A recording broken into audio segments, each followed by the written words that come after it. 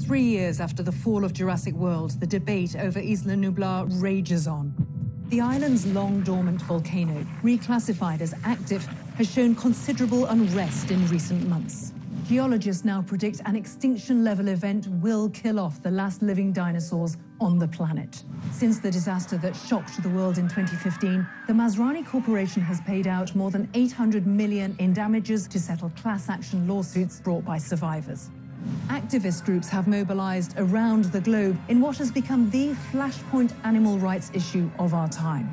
With an eruption expected at any moment, the US Senate has convened a special committee to answer a grave moral question. Do dinosaurs deserve the same protections given to other endangered species, or should they be left to die?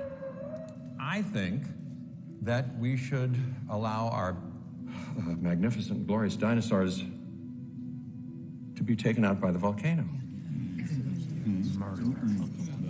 Silence, please. As deeply sad as that would be, we altered the course of natural history.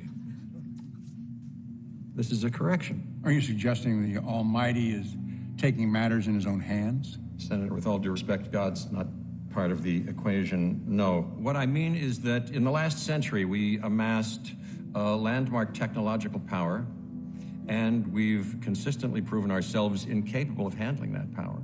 80 years ago, who could have predicted nuclear proliferation? But then there it was. And now we've got genetic power. So how long is it going to take for that to spread around the globe? And what's going to be done with it? It ain't going to stop with the de-extinction of the dinosaurs. I'm not sure I know what you're talking about. I'm talking about man-made cataclysmic change. What kind of change? Change is like death. You don't know what it looks like until you're standing at the gates.